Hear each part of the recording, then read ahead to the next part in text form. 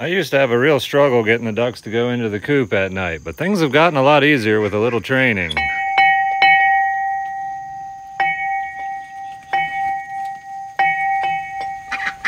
What's up, guys? Reward them with a little bit of corn, and then I'm gonna start walking over to the coop. The exact same thing I pretty much do every night. And it doesn't take long before the ducks are walking ahead of me because they know where we're going.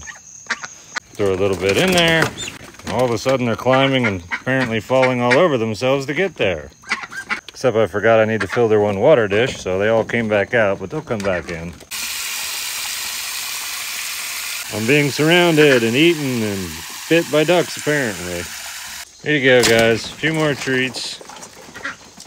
And while they're busy, I'll just slip outside. I'm convinced time spent in animal training actually saves you time in the long run.